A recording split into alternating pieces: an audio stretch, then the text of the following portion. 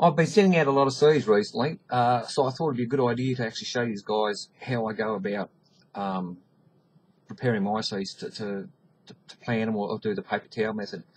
Now, I recommend people peel the seed, and the reason being that it allows the moisture to penetrate the husk a lot easier and get into the cotyledon.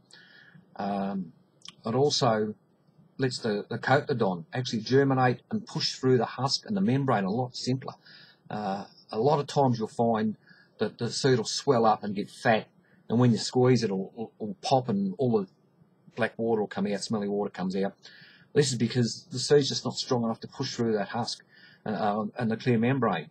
But by doing this peel, what you're doing is you're letting it do it a lot simpler. You're letting that penetrate that area so much easier and push the root out, and it won't swell up and it won't rot so easily.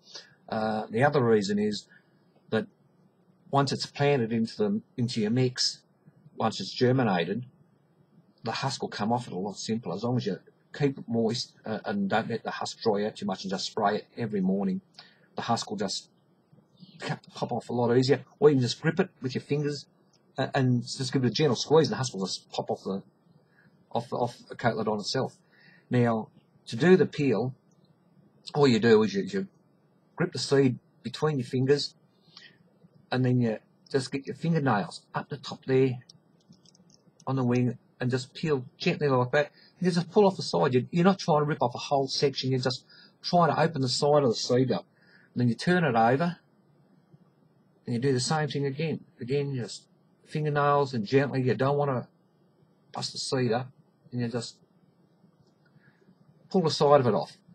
And there's the seed. Then all you do is you lay them down on the paper towel, moisten it, squeeze out any of the excess water. I just put the seeds, packet between my hands and squeeze, and the water just drips out. And then I can either put it in a Ziploc bag, or you can put it inside a plastic container and put it somewhere where it'll be nice and warm, and I'll have a bit of light during the days.